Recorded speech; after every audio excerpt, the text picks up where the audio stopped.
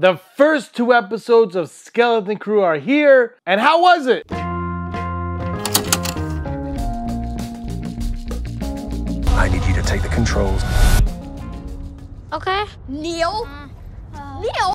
Hey everyone, this is Digital Charcuterie. Thanks for stopping by. My name is James. If you are new here and if you are a fan of Star Wars, on the fence about Star Wars, or just like Skeleton Crew, hit that subscribe button. We'll be talking about it, reviewing it, and doing videos throughout the weeks discussing this series with Jude Law, of course. It is here, and I got to sit down and watch the first 2 episodes, like you all, on Disney Plus tonight, and I gotta tell you, I thought it was a blast. Is it going to save Star Wars from the impending asteroid that is about to hit it, and all the fans crying out loud, "It's dead, Star Wars is dead"? I don't think so at this point, but I will say, I said in a video a little while ago, and I actually am going to say that I agree with what I said in that video, which is very unlike me.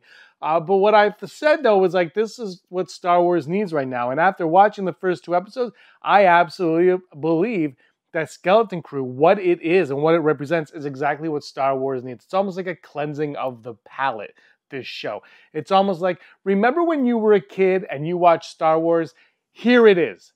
Now, the show itself is not perfect by any means, of course, and what show is, but this one is not. It's got its flaws and whatnot.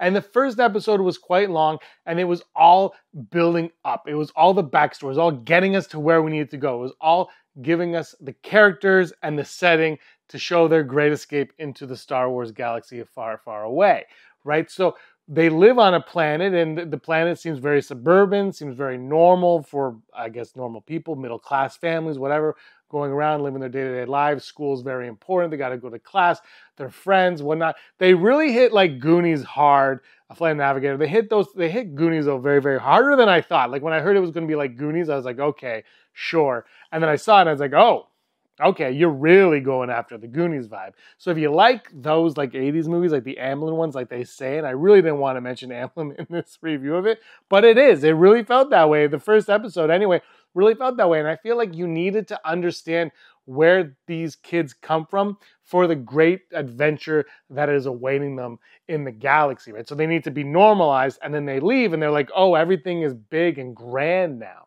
This isn't what we're used to, and you had to get that. And I thought they hit the nail on the head with that. I will say, my favorite thing about this series, first 2 episodes, but the favorite thing about the series so far was just the way they started it. You had text on the screen, but then it went into space, and there was a planet and a ship. And just like in A New Hope, you see something is a little more aggressive, but dock the ship, basically, and it's pirates. And you're told this is a time of piracy, and pirates are everywhere.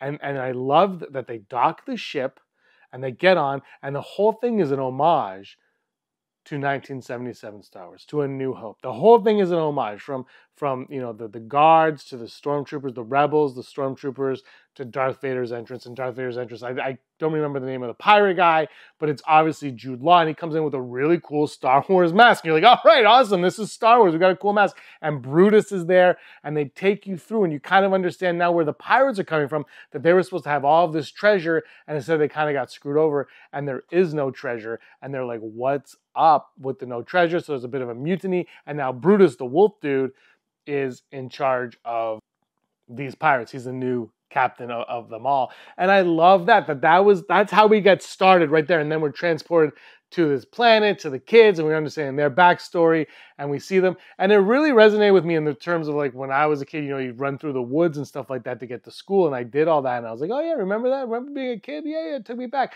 I thought it was fun. They really kind of, the one thing this show did very strong, aside from the opening that I thought, obviously, was characters and character development. They made you care about these characters, understand who these characters were, and want to root for these characters. Neil, who, you know, every time you see the merchandise for Neil, if you're not, you know, cold-hearted, you'd be like, oh, Neil looks like a cool character. That looks like that's going to be the character that we're all going to cling to in this series. And they hit it. They knocked Neil out of the park in this. He's exactly what you want. Now, I think this show would appeal to kids more so than adults, because the cynicism is so strong in adults especially. But you know what? You know, you sit down, you enjoy it, and like I said, it takes you back to Star Wars, to what you loved about Star Wars growing up as a kid, and that's what it's got to come back to. And so I don't think this is going to gain any new fans, and I don't think it's going to lose any fans like you know, Acolyte and things like that have in the past. And I don't think Star Wars needs to get new fans. I don't think they're in a position to try to get new fans. I think they're in a position to hold tight and have their fans and be like, yeah, we understand Star Wars, what you love about Star Wars, here it is. And it doesn't always have to be lore-driven and hardcore like that. It could be a fun adventure in this galaxy far, far away, and that is what Skeleton Crew is, and that's what makes it so unique, because you have that. You had Teak in there. You have Smee, this droid, who, you know, is protecting his captain at all costs in the way that he believes that they're the captain. And the fact that they're from this planet that no one has ever heard of, actually, that's not true. They're from this planet that everyone only believed was a myth. That is the long-lost city of eternal treasure. That's what they refer to it as. And so now the pirates are going to want to find their planet. Jude Law, who was a pirate, is going to want to find that planet to get the money back, to get the credits back, to win over the old pirates, to reclaim what is rightfully his, or what he believes is rightfully his. But I think along the way we're going to learn certain things about him. He might even have a hidden agenda on top of a hidden agenda, for all we know.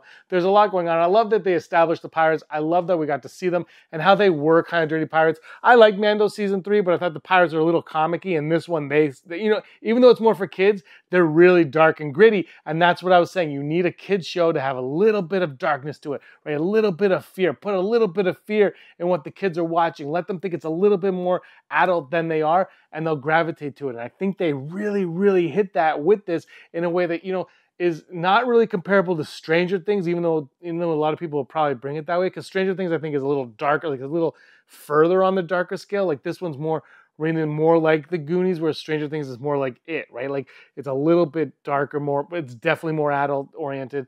Not quite it, but you know what, the kid stuff. But like this one really felt like this is a fun kid adventure that I think kids are going to be, when they see it, they'll get lost in their imagination. They're going to do what the kids in this do and pretend that they're playing lightsabers, having lightsaber fights outside.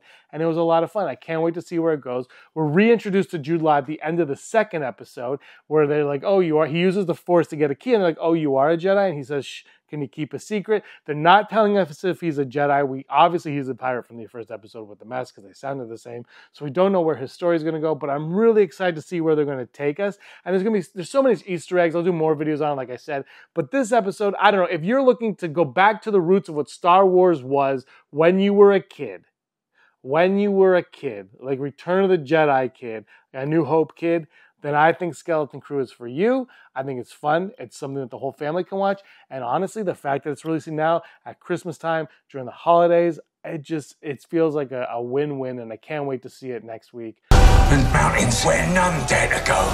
If you hear this, don't give up. On Disney+. Let me know what you guys think in the comments down below. Did you like Skeleton Crew? Are you looking forward to more? And is Jude Law good, bad, or ugly? Thanks for watching, everybody. Give us a like and a subscribe. And until next time, may the force of others be with you.